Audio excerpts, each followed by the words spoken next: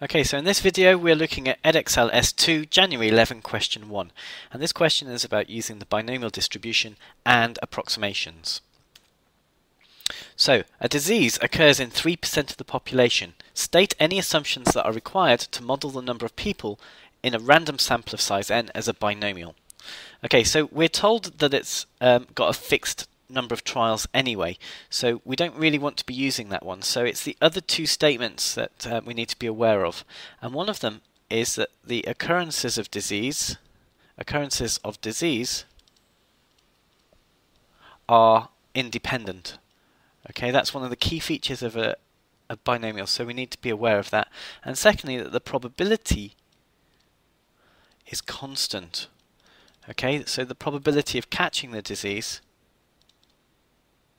is constant. Those two things are really quite important when we're discussing, and of course we're going to get a B mark for each of those. So using this model, so if we're going to use a model, we really could do with stating what the model is. Okay, so x can be modelled as a binomial. Okay, so we're dealing with a sample of 10 people and a probability of success of 0.3. Okay, 3% of the population, and we're asked to work out the probability that x is exactly equal to 2. Now, by stating the model, you actually get yourself a mark, so it's always a good idea to write down what it is. Okay, and then the calculation is 10 combination 2. We have 2 successes, so 0.3 squared, and we have 8 failures. So that is the calculation we're going to do. That's going to give you a method mark, and then calculating that will give you your accuracy. We're then asked to find the mean and variance of a sample of 100 people. So it's worth now just relabeling. So we've got 100 people, and again a probability of success still of 0.03. So for a binomial, the expected value is simply n times p. So that's 100 times 0.03.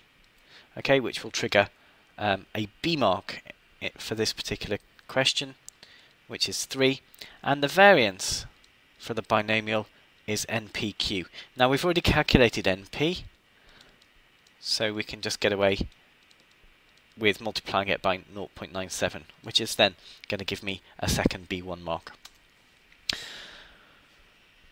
We're then given some more information, so the doctor decides to offer all patients a vaccination to protect them if more than 5 people of the sample have the disease.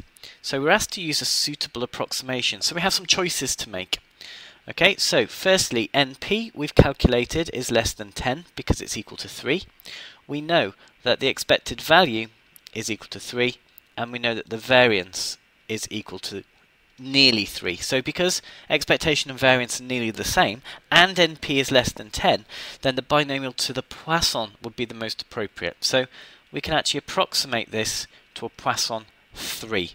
And what we're trying to do is the probability of y being greater than 5.